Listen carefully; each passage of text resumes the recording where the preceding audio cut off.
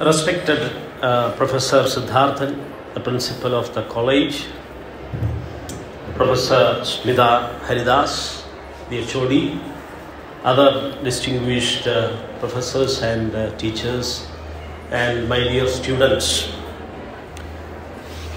Good morning to all, and it's a great privilege and pleasure to be here to inaugurate the current association of English titled Astrophel.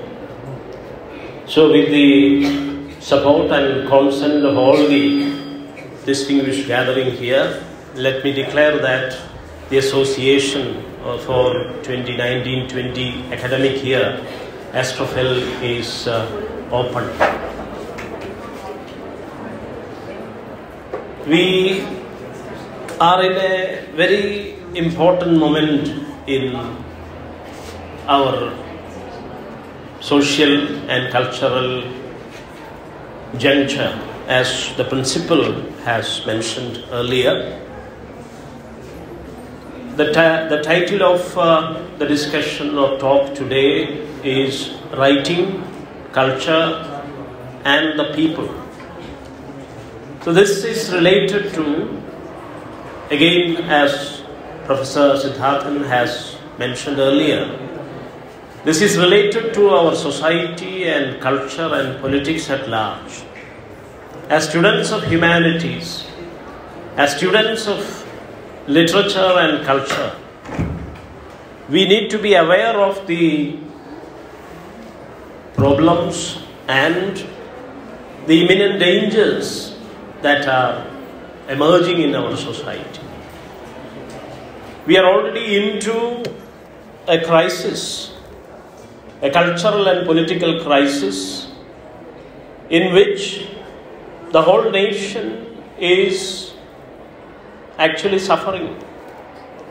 The people are in danger. We are in extreme peril. The situation is alarming. In many parts of the country, protests are growing, and the kind of totalitarian culture, the culture of intolerance, as the principal rightly pointed out, the culture of intolerance is booming in the country. The culture of hate, the culture of intolerance and parochialism especially. Our poets and our pioneers of the nation, like Rabindranath Tagore, for example, the poet who even came to Kerala to meet our Renaissance leaders like Inaugural, he has made that plea in early 20th century, that we need to be caring and loving human beings first. We are citizens of the world and not a narrow nationalist kind of a sect. We need to grow beyond this parochial nationalism into that heaven of freedom. He prayed, let my father, my country, let my father awake. That was the prayer of Tagore in Gitanjali. That is why he was appreciated by the whole world, and he was given the Nobel Prize also in 1913. But unfortunately, because of narrow-mindedness, because of this intolerance, because of ignorance of reality, ignorance of history, because of the erasure of the real history and the plurality of India, unfortunately we have fallen into the danger of totalitarianism and even fascism that tries to annihilate the other by propagating various narrow narratives on identity and culture. So culture is a key word, is a very important word which we have to uphold. That is the importance of Tunchathezhuthachan also. This college that is named after Tunchathezhuthachan. His intervention during the 16th century, it was really a kind of liberating endeavor. Of course, there are multi-dimensions to it. But as a linguistic community is concerned, Eluthachan's intervention was very important in creating a modern society in Kerala at the wake of the colonial encounter, especially with the coming of the Portuguese and the Dutch in Kerala. But this social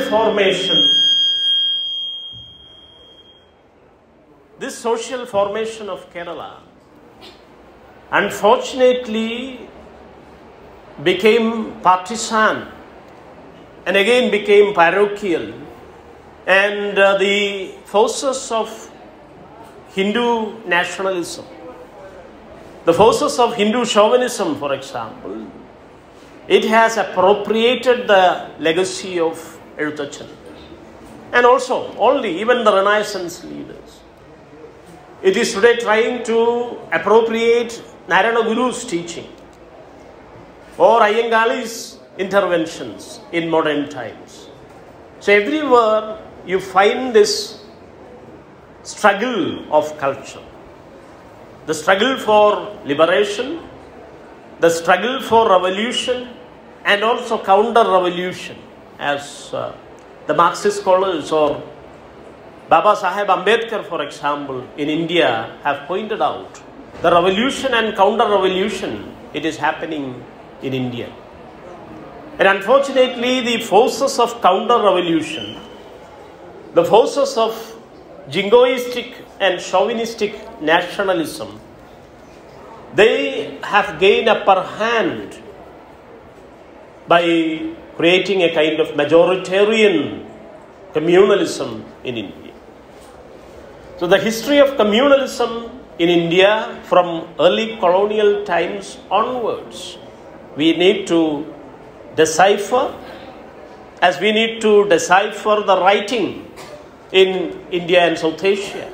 That is another key topic and accent in the lecture, writing. How culture and the people, the struggles of the people, the survival and life struggles of the people are related to writing. We are students of literature and culture, and therefore we also need to know about the history of writing in India, the legacy of writing and letters in India and Kerala.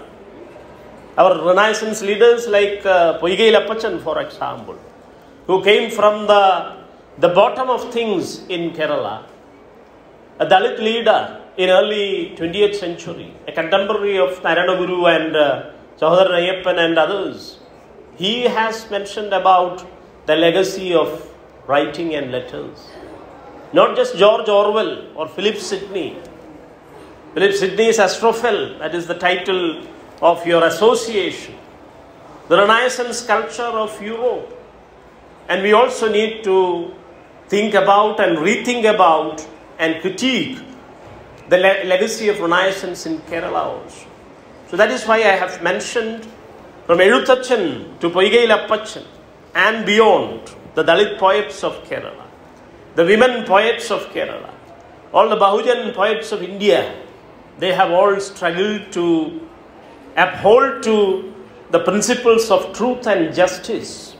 And that has culminated in the proliferation of these ideals, the modern ideals, the modern values of democracy, for example, liberty, equality, and fraternity. The modern democratic ideals that are enshrined in the Constitution of India, which is the basic document of justice, basic foundation of ethics. It is the only ethical contract between the people and the nation state, the written down Constitution. So that is why writing is very important. We need to write down the edicts, like Ashoka has done in BC 3rd century. He was the first emperor or ruler of the people who claimed that ethics or dharma is going to be my principle. My guiding principle for governance is nothing but ethics, the dharma as taught by the Buddha. So this legacy of modernism, modernity as change, not exactly modernism, because it is, in present times, it is used to refer to certain literary and cultural or artistic movements. That is what modernism is all about.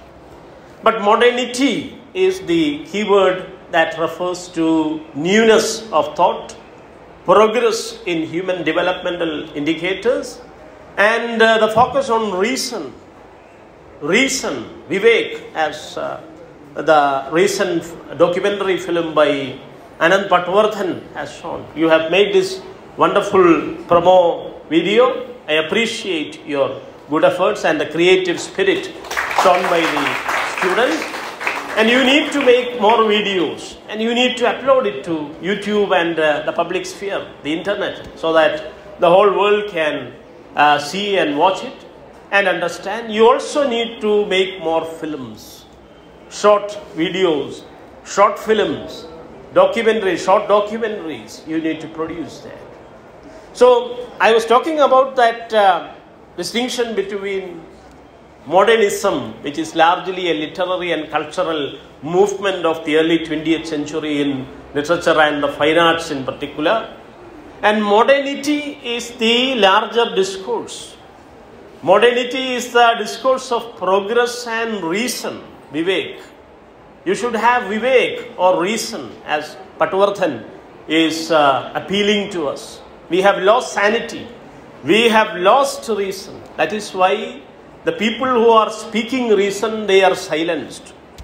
Whether it is women like Gauri Lankesh, or Narendra Dhabholkar, or Govinda Pansare, or Kalburgi, or innumerable other fighters for justice and truth and reason, those who held on to reason in times of intolerance and insanity and insane kind of turbulence, they are being silenced by the forces of this chauvinism, this ultra-nationalism, who are claiming the monopoly of the nation and nationalism.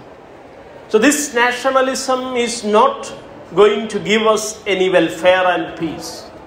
This kind of nationalism, narrow nationalism that Tagore warned, that is why I invoked Tagore in the beginning. Tagore has also written, not just Gitanjali, but he has also written prose, critical prose, in which he has described this kind of parochialism as a nationalism of danger. Nationalism is not a solution, he said. It is not a panacea, but it is a menace. It's a menace. It's a threatening thing. It is a disaster. It's a danger. This will lead us only to the gallows and the killing grounds, only to the concentration camps that are built in various parts of the country today. Not just in the northeast or Assam, but even in Karnataka, the gas chambers are being built. Auschwitz, as we know about the European genocide and the classical fascism, this fascism of India is getting much, much worse than the classical fascism of the Nazis and the fascists in Italy. The Nazis of Germany under Hitler and the fascists of Italy under Benito Mussolini, but this kind of emerging of the state apparatus and the corporate world. This has happened. That is one definition of fascism that applies to Mussolini's Italy, the classical fascist days. So they have built Auschwitz in various parts of Europe, and they have exterminated almost 6 million minorities there. That is the official statistics. Almost 6 million minorities, Jews, Gypsies, others of Europe, the outcasts and untouchables of Europe, communists, transsexuals, fighters, democratic kind of strugglers, all those people, those who dissented against, those who said no against this kind of genocidal classical fascism of Europe, they were wiped out completely. They were sent to the gas chambers, to the Auschwitz, in the wagons, and they never returned. They went out through the chimney as smoke and dust. So that kind of gas chambers are being built in the country today. And we cannot afford to be silent. So we need to speak out. We need to say no to this kind of intolerance and insanity and violence in particular. So this is the context in which we are discussing about writing, the legacies of people and the importance of the cultural struggle in particular. Because culture in contemporary academia, in the contemporary critical humanities, in literary and cultural studies in particular, it is seen as a site of struggle. Culture as a whole way of struggle, says E.P. Thompson. E.P. Thompson and Raymond Williams and Richard Hoggart and Stuart Hall, these scholars have created a new discipline in mid-20th century in the Western academia. At Birmingham School, they have created something called the Cultural Studies School. Cultural Studies, those who are studying literary theory and new formations in the English studies, you know. The old kind of canonical literature and literary studies have come to an end. And now you are studying culture instead of the old canonical colonial canon. You are studying other forms of culture, where culture is seen as ordinary. Culture is seen as a democratic paradigm. There is no hierarchy of high culture and low culture. Everything comes under culture. That is why Raymond Williams at Cambridge, a student of F.R. Lewis, he called culture as a whole way of life. You have this famous statement, you cannot be neutral on a moving train, by Williams. So you need to speak out.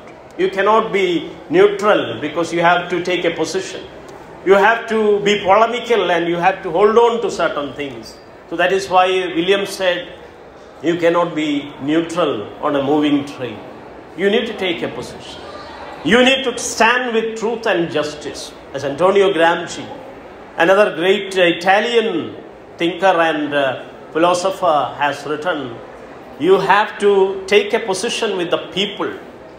The people, again, a keyword from Antonio Gramsci, Italian Marxist thinker, who fought fascism and who was imprisoned by Benito Mussolini, and he died in that prison house of the fascists in Italy for speaking against fascism. So, as Antonio Gramsci has cautioned us, we need to stand with truth and justice. Those who are denied truth and justice, we have to stand with them, with the people. The people is a key term from Antonio Gramsci. Or the subaltern. He used the term, the subaltern, as a synonym for the people. The people or subaltern, that is the expression from Antonio Gramsci. So the people who are subjected to the hegemony of the ruling classes, they are called the subaltern or the people, the common people. The people at the bottom, the lowest lumpen proletariat, if you use that term from Marx himself, the lumpen proletariat, and also those people who are marginalized on cultural grounds. On socio-cultural grounds, people are alienated. Alienation or marginalization is happening in various parts of the world on a variety of reasons. So those people who are subjected to the cultural consensus, the cultural rule of the elites, they are also called the subaltern. So in India, for example, if you think in terms of culture, the cultural turn was created by Antonio Gramsci. Earlier Marxism was focused on only the economic criteria, that is class. But in various parts of the world, in Europe, class could be a decisive factor.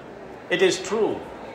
Class, economic class, the ruling elites, the middle classes or the bourgeois, and the working class, the proletariat, that is the regular class structure in classical Marxism. It is also called the base and superstructure Marxism. It talks about the economic base and all the superstructural elements or the ideological elements like religion or region or nationality or language and other ethnic kind of factors are seen as superstructural. So the basic theory of Marx and Engels is that if you change the economic base, you can change the upper part, the superstructure of the building. It's an analogy from architecture, the base and superstructure. But this was slightly changed and corrected by Antonio Gramsci because there was no concern for ethnic and cultural things in the classical Marxist imagination or theory. So Gramsci provided the insight that marginalization and exclusion of people, impoverishment of people, deprivation of people, alienation of people is happening also on cultural and social factors. If you study Italian history, for example, you will know. That is why Gramsci in his prison notebooks, in the prison house of Benito Mussolini, he was writing it. Somehow they smuggled it out of jail and it was later translated into English and French and various modern European languages, and it reached the world only after the 1950s. Unfortunately, Gramsci perished in that prison. But in that prison notebook, Gramsci pointed out the importance of cultural consensus. Hegemony is not exactly economic. Hegemony is also socio-cultural kind of consensus and regime. It is a regime and rule by the elites in which even the victims are complicit. Because the victims are part of it, they are complicit. They cannot question it because it is normalized as culture, as the norms and practices and conventions in a particular society. It is socio-cultural, so that the people are also co-opted, and the victims, they cannot challenge it. That is the cruciality, the critical difference in hegemony as against direct domination. It is not a direct domination. It is not a mere class or economic exploitation, but it is further nuanced and socially embodied. It is engendering, as gender is a kind of conditioning. Gender studies experts, Judith Butler or Michel Foucault, for example, they talk about the engendering of the sociality or the nation space. The girl child is conditioned in a particular way by the patriarchal society, and patriarchy is normalized, whether in the institutions of social institutions of marriage or family, or this what you call endogamy, as Ambedkar would point out, the caste endogamy that is practiced in India from the classical Vedic age onwards, which is enforced by the Manusmriti and the Gita and the Purusha Sukta in particular. So these kind of cultural regulations, invisible and intangible kind of conditioning, that is the... So this hegemony is a very important concept that would explain the traditional cultures of patriarchy and priestocracy, especially in the Asian African world. So that is why Antonio Gramsci's concept of hegemony and subaltern, these things have become keywords in the neo-left movement and neo-left academia that emerged after the theoretical revolution and the revolution of the students and the other minorities in the West, especially in the 1960s. The 1960s students uprising in various parts of the world, in Paris, for example, South Africa, for example, in which plenty of student leaders were killed, like Steve Biko of South Africa. We know about Nelson Mandela, who fought against the apartheid or the racist regime of South Africa. So this kind of racist regimes were there even in America. And in America, the minorities like African Americans. Today you are studying bell hooks or Maya Angelou. Still I rise, she wrote. I know why the caged bird sings, Maya Angelou wrote. I know why the caged bird sings. It sings of freedom. And she also wrote about that phenomenal woman. I am a phenomenal woman because I have sustained, I have succeeded all the traumas of slavery.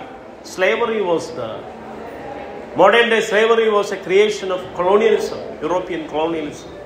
And colonialism was a direct creation of capitalism, again European capitalism, and its external boom, outward expansionism created these colonies and colonialism, and slave labor was invented. Modern day slavery was invented by this European colonialism, and that is why people from Africa, they were enslaved and they were taken to the American continent for plantation slavery. So all these struggles of the people, whether it is the African American in the United States or the colonized people in various locations in Africa, or the struggling people in India or Pakistan or Indonesia or other parts of South Asia, these changes, decolonization has happened in mid-20th century. A counter and critique of colonialism. So the colonial encounter has enlightened us on many grounds. As Gayatri Spivak and others have argued, colonialism is a decisive point. That is where we need to locate Tunchathezhuthachan also. The advent of the Portuguese and Dutch and French and the British in Kerala, for example. This has had tremendous changes in the socio-cultural fabric in the country. In Kerala, for example, the caste slavery was here for thousands of years. India was reeling under the yoke of internal imperialism called Varnashrama Dharma, which is enshrined in the Vedas. In Rig Veda in particular, in the first Veda, in a mandala called the Purusha Sutta, you have this Varnashrama Dharma as the principle, as a foundation of the Hindu imagination of the nation. You have the fourfold Varnas coming out from various body organs of the cosmic spirit called the Virat Purusha, the God. The Hindu God is imagined as a Purusha Sutta, as a Purusha, Virat Purusha or Brahma Purusha, and that Purusha gives birth to various Varnas, the fourfold Varnas, that is called the Chaturvarnya system. The theory is called Varnashrama Dharma. Even Gandhiji wrote a book legitimizing the Varnashrama Dharma. He published it and sold it from his Navjeevan press. Even after meeting Narayana Guru in Kerala in the 1920s, even after getting that insult from the Kanyakumari temple by a simple Brahman priest, even after Sahodaran talking about the riddles of Rama and Krishna to Gandhiji at Palluriti when he visited Kochi, even after that he was very much fond of that Varnashrama Dharma system. He thought Varnashrama Dharma is something divine. Only the untouchability and pollution must go. But that is a kind of an ideal case. It is not practical at all because Varnashrama Dharma divides the society. It is the theory that ultimately divided Indian society and created these various strands of inequality in India, which is called the graded inequality by Ambedkar, for example. Ambedkar has written multiple volumes on this caste system in India. And he has also inquired about, he probed about the origin of this Varna and caste in India. His theory of untouchability is there in the works called Who Were the Untouchables? Who were the untouchables? How they became so? We don't become untouchables by ourselves. We are forced to become untouchables. This humiliation, like Gopal Guru and others talk about humiliations, this humiliation of the human, it is enforced on us in the name of religion. As Antonio Gramsci, talking about the religious or other ideological structures, the cultural conditioning that enforces this hegemony. So this is a typical case of hegemony in India, the caste and varna system or the Chaturvarnya. This is normalized and legitimized, justified in the name of religion. This is called the Varnashrama Dharma. Dharma is religion. In Hindu terms, Dharma is equal to religion and principles of religious morality in particular. So this Dharma in Sanskrit, this is nothing but religion. So Varnashrama Dharma, Varna, the most dividing, degrading, dehumanizing category, was enforced on us, on the people, in the name of Dharma or religion. That is what we need to understand. So that is how the Indian hegemony, Perry Anderson and other contemporary Marxist critics, they talk about this Varnashrama Dharma, this graded inequality that Baba Sahib has pointed out, this inequality of caste and gender that the Indian feminists have pointed out. From Uma Chakravarti to Sharmila Rege, they have critiqued this double-edged sort of priestly patriarchy in India. Ambedkar has also mentioned about the concept of Brahmanic patriarchy, which is now being used extensively by the Indian Dalit Bahujan feminists. Sharmila Rege to Anupama Rao, they are widely using the term, the critical term that is enhanced and developed from Ambedkar's own writing. So this hegemony, Indian hegemony, is a double labyrinth. It's a double kind of hierarchy. It is a hierarchy of caste and also a hierarchy of gender. Gender, as I have pointed out earlier, gender studies, for example, reveals that it is not natural, but it is a normative practice. It is a cultural conditioning. So all these things, whether it is the caste endogamy, whether it is this what we call the heteronormativity, or the fear of the transsexual, the transphobia, everything, it is all constructs of the authoritative voices in the society, the authorities of patriarchy and priestocracy. Brahmanism in India, or Brahmanic patriarchy in India, is the ideal classic example of this normative practice, this unequal institution and hegemonic discourse in the society. So that is why we need to critique, we need to deconstruct the power structures and the cultural elitist discourses of patriarchy and priestocracy in India. It is creating inequality and it has created the division in the society, divide and rule, into imperialism. It's also called scholars like Swami John Dharmatirtha, for example. He was a student of Narayana Guru. He has written and published a work called The Menace of Hindu Imperialism, the history of Hindu imperialism, in which he identifies this Chaturvarnya project of Brahmanism as an internal colonialism or Hindu colonialism proper. So we need to address both the issue of European imperialism. It was, of course, an exploitative agenda. It was harmful on many grounds. It created the inequality of the world and divided the world into the rich northern hemisphere of Europe and the poor south, the tricontinental inequality. The Asia, Africa, Arabia, this kind of inequality was created, of course, by European imperialism of 400 years or maximum 500 years after Columbus.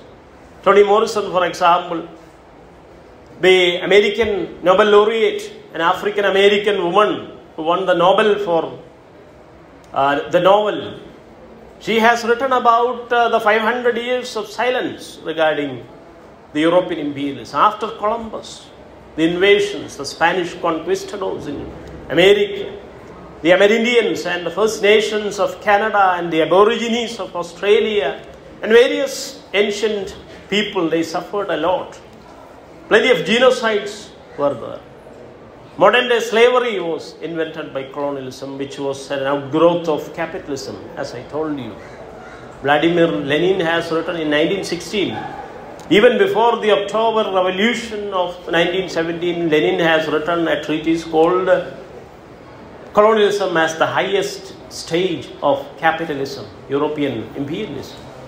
So from Lenin to Frantz Fanon, an Algerian revolutionary and a West Indian Caribbean thinker and psychiatrist, to other scholars like Edward Said, for example, a Palestinian Asian American scholar at Columbia, who has written The Orientalism and Culture and Imperialism and other important works of the post-colonial studies, who pioneered post-colonial discourses in the Western academia, in Columbia in particular, in the US, to our own critics like Gayatri Spivak and others. They have enlightened us about the importance of the colonial encounter and of course about its traumas and also the enhancing aspects. That is why I mentioned Spivak's essay, The Burden of English. She has written that essay, The Burden of English, in which she talks about English both as a medicine as well as a poison.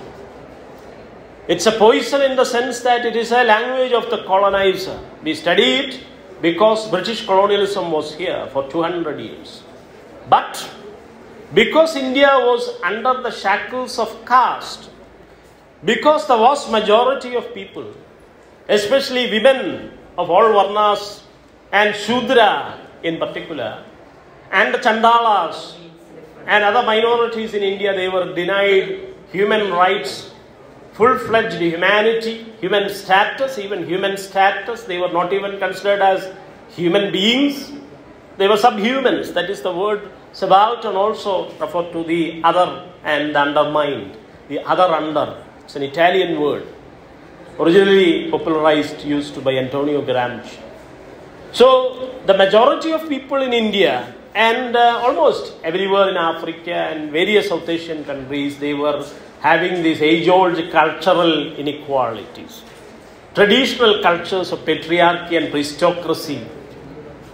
These things were ruling in India and South Asian regions. That is why European imperialism also provided a space for modernity in these Asian African countries.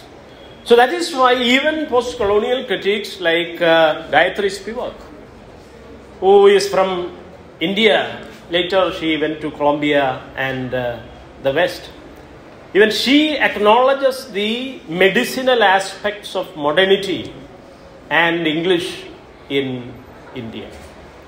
It is poisonous in the sense that it was an old colonial language. There are harmful colonial elements that we need to reject, that we need to critique and deconstruct and totally reject the colonial dimensions of authority that is inscribed in the language. At the same time, we also need to embrace the liberating aspects, the positive aspects of English and modernity. That is why she said it's both a medicine as well as a poison. And also, in another text, she talks about the colonial encounter as an enabling wound. It is enabling or liberating. At the same time, it is a mutilation of the body. It is a wound. It's a cut. It's an open wound. So that is why they are writing. The post-colonial writers are writing about this just 200-year old British colonialism. But if you look at the liberation of the people in India, the people, the subaltern, the Shudra, women and Chandala and the Mlecha, in Brahmanical terms. Mlecha means the followers of other religion, especially the Buddhists. Buddhists were fashioned as or dehumanized as the Mlecha. That is why you have in the Bengal Hindu chauvinistic renaissance. In the Vanga renaissance, you have the legacy of the Vande Matara legacy, in which Bankim Chandro, Anand Math, Rajmohan's wife, and in other narratives he has included that prayer called Vande Mataram. But the Mlechan Murchayate, that description is there. The religious other in particular, especially the Buddhists, and later in modern times, the Muslim in particular, they are referred to as the Mlecha. And you know what Amit Shah, one Mlecha is used against another Mlecha. Amit Shah and his children, Jains, they are a minority in India. And they are the foot soldiers of RSS and the Hindutva brigade. So one Mlecha, a Jain, is used against another, what you call archetypal Mlecha, the Muslim. This is the divide and rule strategy. This is how Hindutva divides the society, and it forces brothers to fight against each other, and it drinks the blood. It is a vampire, as many Dalit Bahujan scholars in India, from Gopal Guru to Kancha Ailaiya, for example, they have written about it. Why I am not a Hindu, a Shudra critique of Hindutva and its political economy. Kancha Ailaiya, a professor at Osmania, he has written about it. Gopal Guru, one of the greatest political scientists after Ambedkar in India, who is a professor at JNU, he has written about this caste humiliations and the importance of the Ambedkar Phule Savitribai legacy, the legacy of the people, the Bahujan, Dalit Bahujan legacy, the majority of people in India. Yesterday was the birthday of Savitribai Phule, one of the earliest teachers, lady teachers in India in modern times. There were several teachers in the past, especially in Ashokan times. The Buddhist nuns were there. You have the Therigatha in the Tipitaka. So in modern times, after the conquest of Brahmanism by the Middle Ages from the 8th century onwards, especially in South India, these legacies of the Changam literature and the ancient enlightened tradition, the Prabhuda tradition of South India, was undermined by the Brahmanical patriarchy, and everything was lost. But in modern times, when the Britishers came, Mahatma Phule emerged. He got education, English education, in the school run by the Scottish missionaries. And he learned English language, and he wrote against the caste inequality. He wrote Gulamgiri, or slavery, the caste slavery. And it became a debate in British Parliament. And he educated his own illiterate wife, Savitribai, and then she became the first lady teacher. They initiated the schools for Dalits and Dalit girls, in particular in Western Maharashtra. So that is how the Bahujan movement, the Indian Renaissance social reformation, that is why he is often called the pioneer of Indian social reform. So that is entirely different. And he was a direct beneficiary of English and modernity, which is a legacy of British colonialism in India. And in Kerala, when the missionaries intervened in Nanjinad, for example, South Travancore, then the Nadar women, they got the knowledge and awareness that they are women, they are human, not just women, they are human, and they began to dress up like modern human beings. They began to cover their breasts in public, which was prohibited by the caste laws. The caste Hindu system was preventing the human rights of Avarnas in particular. The Avarnas are not exactly Hindus. They became under the hegemony of Hindus by the Middle Ages. They are having the greater legacy of enlightenment. They are originally Buddhist people. That is why they are outside the Varna system. They are not mentioned in the Chaturvarnya system. Only the subservient fourth Varna, Shudras are included as the fourth Varna. Even the Shudras are denied education and the art of letters, writing in particular. That is another what you call the knowledge power monopoly of Brahmanism. It prohibited not just education but even the art of letters, art of writing. Writing itself was prohibited in the cosmology of Brahmanical patriarchy. Only memorization, rote memorization of the Smriti Shruti Purana. That is why it is called Smriti. It is never written down. It is never codified like a legal document or the Constitution of India or a history. There is no history at all, only mythology is there. And this Smriti Shruti Puranas, the textuality of Hindu imperialism, it is preserved in the memory of the Brahman priest or the Brahman Pandit male. Even Brahman women were not given access to reading and writing and the art of letters. But if you look at the other legacies in India, if you look at the Muslim cultural tradition of Kerala, they are taught letters from the childhood onwards. Girls are also sent to the madrasas and they are taught the Arabic script. So this is the difference. That is why I said from the Ashokan times onwards, in the time of the Buddha and after Buddha, Buddha lived in BC 6th century. And after Buddha in 3rd century BC, Ashoka emerged as a political patron of this legacy of ethics and enlightenment in India. He made the Dharma or the ethics as his constitution. And he made it in edicts. He put it in rocks. He actually engraved it on stone. That is why it is called Akshara. Because it is never going to wither away. It is something eternal. When you craft and engrave it on stone, it is there to last forever.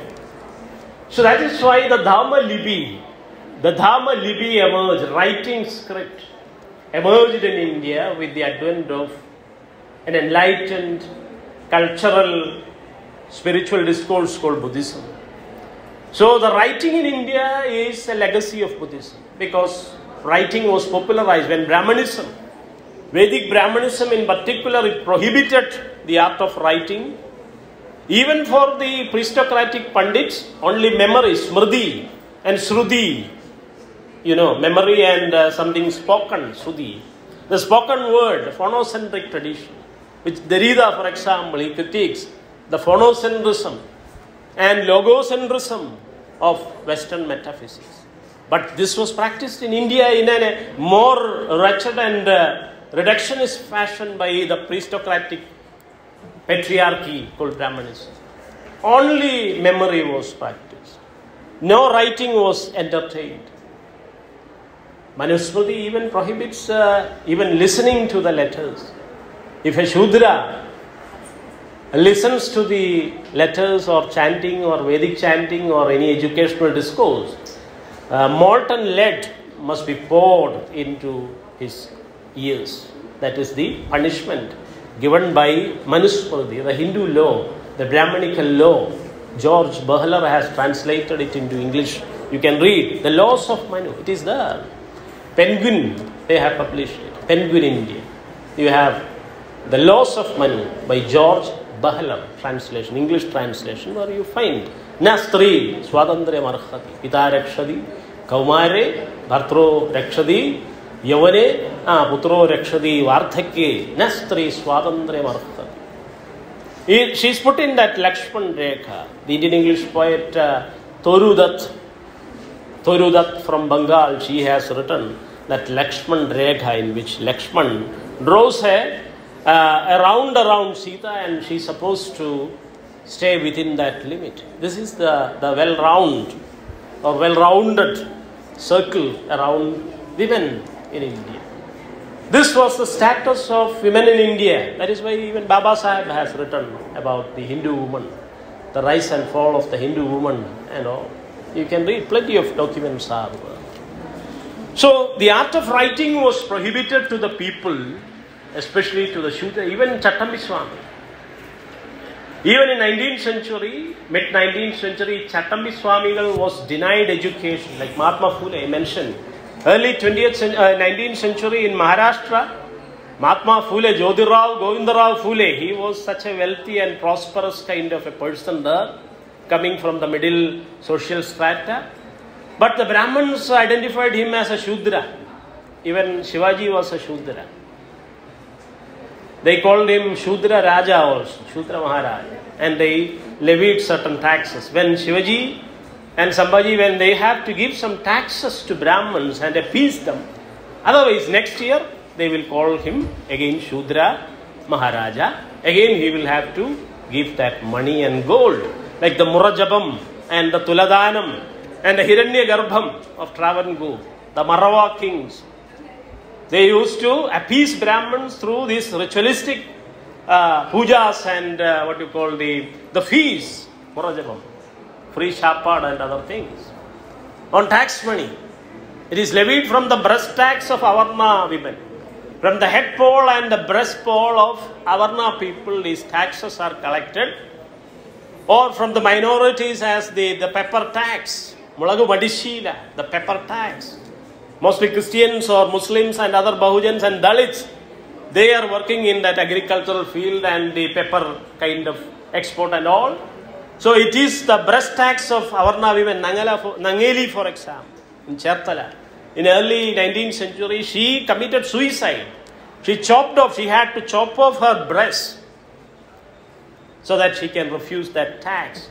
And she can return the taxpayer of the Travancore Maharaja.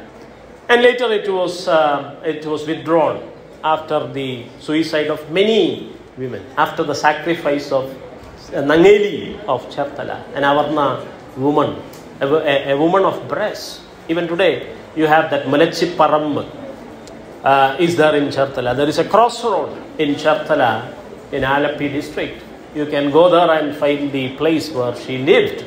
And the legend is still on. And plenty of such struggles. The Daravakulam massacre, for example, that happened in Vaikim, 1809.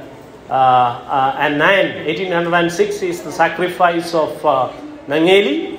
1809, 200 Avarna youth, they were simply butchered. They were unarmed youth. They were protesting against the so-called prohibition on public roads, especially around the shrine at Vaikim, which was a Buddhist Mahayana Vihara or Palli till 16th century.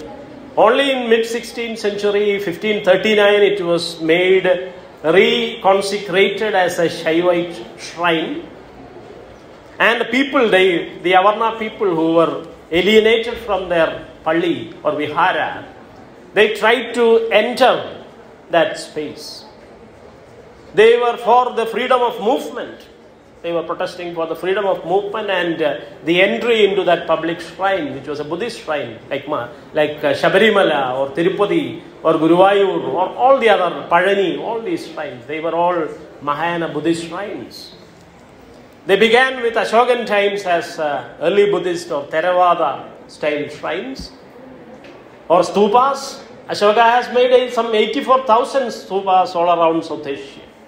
Some of the stupas and edicts and pillars, Ashokan pillars, you will find in the National Museum if you go to Delhi. You will find plenty of Ashokan pillars there. Even in Sanadi in Karnataka, you have the greater stupa there, where Ashoka's portrait is there, along with his royal queens and consorts. You have the portrait relief of Ashoka, and beneath that in Dhamma Lipi, in Dhamma script, which is later it was called Brahmi script by Indologists and other epigraphists. Epigraphy is the study of writing, the study of various writing styles and scripts. And Brahmi or the Dhamma Lipi used by Ashoka, Ashokan Brahmi, is the mother of all scripts in South Asia.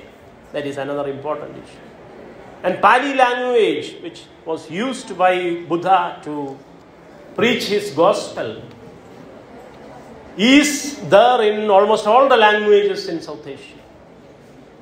Even in Malayalam, even in contemporary Malayalam, which is a mixture of Tamil and Sanskrit and various other languages, some 20% words are directly drawn from Pali language or Arthamagadhi. It belongs to the ancient Prakrit languages of India.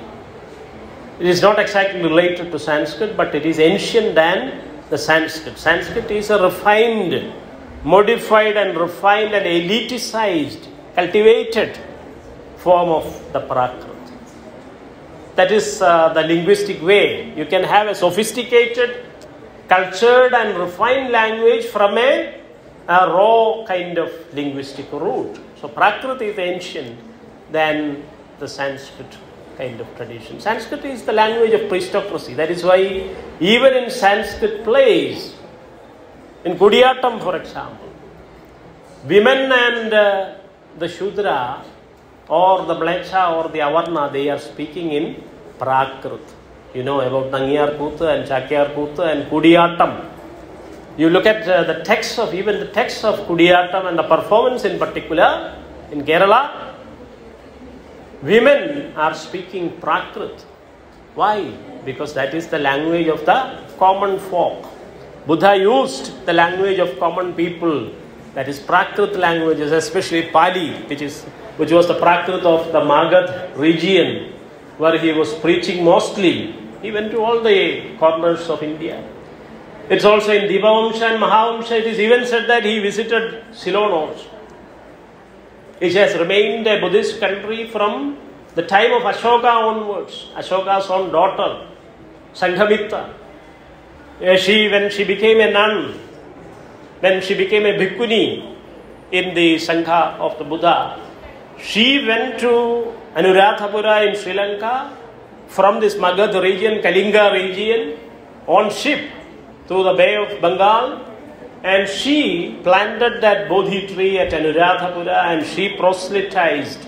She preached the gospel of Buddha there and she proselytized that region, Ceylon. So it has been a Buddhist country from the time of Ashoka and his daughter Sanghamitra onwards. Even from Kiradi recently, Madurai is the place of Kiradi, where archaeological excavations are going on for the last 3-4 years, and plenty of evidences about Sri Lankan kings like Tissa, Devanambiya Tissa. It is recovered from Dhamalipi or Brahmi scripts, potsherds, begging bowls, as in Pattanam for example. It was recovered from Pattanam where the abundance of potsherds there. Roman amphora to Indian roulette ware to Mediterranean pottery to black and red ware. All these things are Chinese ceramics, everything were recovered from Pattanam. Pattanam in part of the Muziris Greater Heritage Project. Muziris or Kodungalur or Vanchi in Buddhist text. In Manimegalai for example, it is described as Vanchi, Kanchi, Kanjipuram, Buddha Kanchi and Vanchi. Kanchi on the eastern coast, Pumbuhar or Kaveri Boompattanam, which is another port on the eastern coast by the Bay of Bengal. On the western coast you have Vanchi or Kodungalur or Muziris. It is known in the west, in the Greco-Roman world as Muziris. So even Greco-Roman trade links were there. Roman amphora was recovered from Pattanam. Dhamalipi with a potsherd, with a begging bowl, which was brought here, popularized by the nuns, bhikkhunis and bhikkhus, the monks and nuns here. That is the majority of the finding in Pattanam. The Pattanam ware is nothing but the begging bowl of the Buddha with which he went to that Rahul and Yashodhara. You have that mural. Even today in Ajanta, if you go to Ajanta caves, you will find that mural where Buddha comes with that begging bowl to his former wife and son. He never abandoned the wife and son, but instead he made them equal partners in the Sangha. As Ambedkar has pointed out, it is from Buddha and his Sangha that I derive the modern democratic values of liberty, equality and fraternity. As some of the Hindu Pandits are saying, Buddha has never abandoned his wife. It is Rama who abandoned his pregnant wife amidst the forest. Even Sita was notary, as KEN is talking about today. Even Sita was never a votary of Rama. He killed Shambhuga, the Shudra. Now Shudras have become the henchmen of RSS like the Jains. Even in 1984, anti-Sikh riots, Sajjan Kumar and others, Jagadish, Titler, Rajesh Pilot and others, they got some kind of nominal punishment after 30 years. But the next 6 or 7 culprits are Jains. You should mark. The 6, innocent 6, women and children and the aged and even the ailing and diseased people, they were lynched, and at least 5,000 Sikhs were executed in 3 days, soon after the assassination of Indira Gandhi in 1984. And when Rajiv was questioned, he said, when big trees fall, the earth is bound to shake. That is how Rajiv Gandhi legitimized that anti-Sikh pogrom and genocide. So now the remaining 6 culprits are Jains. You should mark the legacy of Amit Shah. It is not just in RSS and BJP, but even through the Congress soft Hindu paradigm, they were annihilating the so-called other. One mlecha was used against another mlecha. So that is the tactics. Shudra is now being used against Avarna. One Avarna is turned against another Avarna. The fallen, the Nicha will be used against another Bahishkrita. This is the strategy of Varnashrama Dharma. This is the caste Hindu order, creating a hierarchical inequality. That is why poets are like Jadi Namadigal Kalla, Gunagana, Bhedavannalle, Budhanmarude Madam, Edutachan Tane Parainu. Jadilum E Varnashrama Dharmatilum Alla, Mariche, Victi Gunatilan, Cholerum Victi Gairetilale, Ashrashtava, Ulavan, Victi Gunangalana, Manavigadilana. The real value is in humanity. That is why even Narada Guru said, humanity is the caste of the humans, like bestiality is the character of the cow. But unfortunately, the cow is being hailed as the mother, and human beings are lynched in the street today. So this kind of insanity, this kind of intolerance and ignorance of the same species, this has befallen on us because of our ignorance, our collective forgetfulness. The collective amnesia is causing this damage, and we need to remember and recover the real legacy of enlightenment, the real legacy of writing, the real legacy of gender equity, the real legacy of social justice, liberty, equality, fraternity, the foundational principles of our constitution, which is, as Ambedkar himself, the architect, the chief architect of the constitution and the modern nation, has testified. It is from the long tradition, the 2,600-year-old tradition, the real tradition, enlightenment tradition of India, and also from the West. The West has also contributed. That's why people like, I invoked people like Savitribai and Phule and Narayana Guru, for example. 1914, Narayana Guru in Kerala made that historic statement. It is the British who gave us the right to education and learning and asceticism. It is the British who gave us sannyasam, he said. Because if it was in the time of Rama, if it was in the Ramraj, I would have met with the fate of Shambhuga, he said. Shambhuga, you must remember, is the Shudra sage who was brutally butchered by the Lord himself for learning the art of letters and teaching the art of letters to the alphabets to other Shudra or Chandala kids or women. That is how he was killed. That is why Shambhuga was killed. He has never done any harm to Uri Pida Yerumbinum. Varutharudannulla Anugambayum ennu Narayana Guru പറയുന്നത് പോലെ ഒരു ഉറുമ്പിനെ പോലും നോവിക്കാത്ത ഒരു മനുഷ്യൻ. He has never touched even an ant. But he learned the art of letters and he taught the alphabets to other Shudra and Chandala kids. That is why he was beheaded. That is a punishment again, you must remember. That is the punishment to a Shudra who teaches letters and writing to other Shudra. This is the clear punishment. One who listens to the letters, boiling lead must be poured into his ears. ഈയം ഒരുക്കി ഒഴിക്കണം. അക്ഷരം പഠിപ്പിക്കുന്നത് കേട്ടാൽ ചട്ടമ്പി സ്വാമികൾ അങ്ങനെയാണ് കേട്ടുപിടിച്ച ആളാണ്. He was never given an opportunity in the Gurukula with the unnis. He was not an unni. His father was a Brahman, but by saying that his mother is a so-called Shudra woman, he was denied admission to the Sanskritic Brahmanical Gurukula system. But somehow he learned it by listening. And he got it from the Eluthuvalli tradition. Eluthuthachan also belonged to that Eluthuvalli Kalari tradition. Eluthuthachan community, of course, they are having that greater legacy of reading and writing in particular from the Buddhist legacy. They are from that Kadur village in Andhra, Telangana region.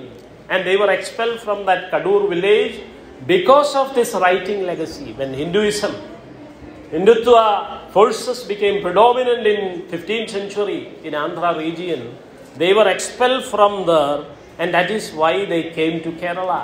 And they were appointed as the masters, the writing and teaching masters of the Shudra in Samudri's, in Zamorin's abode in Calicut.